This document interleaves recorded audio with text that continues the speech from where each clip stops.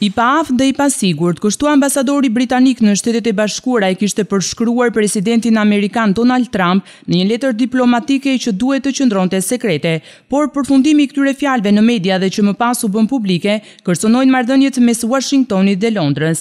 Menjëherë pas incidentit, hakmarrja Donald Trump nuk vonoi. Në një postim në Twitter, Trump shkruan se prej sot ne nuk do të kemi më marrëdhënie me ambasadorin britanik. Një lajm i mirë në lidhje me Britaninë e Madhe është se nuk do të ketë më Theresa May për kryeministre.